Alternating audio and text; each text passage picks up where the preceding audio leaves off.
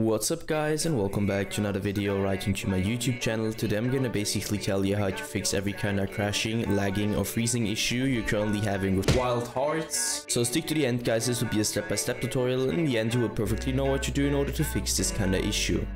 Before we start right into the video, I just want to let you guys know that I would really appreciate it if you would just leave a like, a comment or a subscription right into my YouTube channel. It would really make my day and help me out as a little YouTuber as I am. Especially subscribing would be such a big support for me guys. You would support my work on YouTube a little bit and I'm gonna really be thankful for that, and I'm gonna thank you for that. So anyways, I would just say let's get right started. So the first step I would recommend doing for everybody is gonna be to navigate to the very bottom of your screen, where you're gonna right click your taskbar and open up your task manager. The next step is going to be to navigate to the top left corner of your screen, clicking onto processes, and once you click processes, I want you to simply end every single task which is currently running and has nothing to do with Windows, obviously. So two reasons for that. First of all, too many applications, too many background processes, too many programs, too many games running at the same time on a low-end or bad PC will cause crashing, lagging or freezing on the long term, because your PC can't handle that anymore. And the second reason, like it was for me, there are some applications, don't ask me why, which are currently third-party in your game, causing it to crash or freeze in some way. So just trust me and end every single process.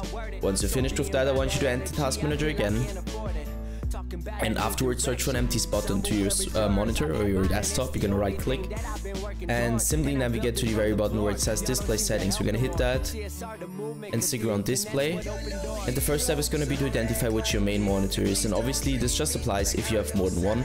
So you're gonna hit identify and identify it. Once you're done with that, scroll down, go to scale and layout, where I want you to change the size of text apps and other items to 100% as recommended, and the display resolution should be the same as in game. So for example, if you have an in-game 1720 by 1070, I also want you to apply this to your display resolution. Once you're finished with that, simply end this task.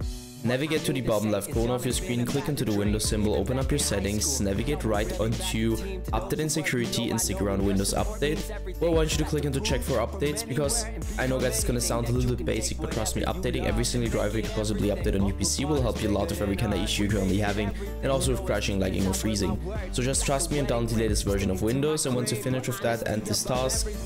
Navigate right onto your graphics card, driver, application, or use the browser for that, and download the latest version of your driver, just to provide the best possible performance in general for your PC.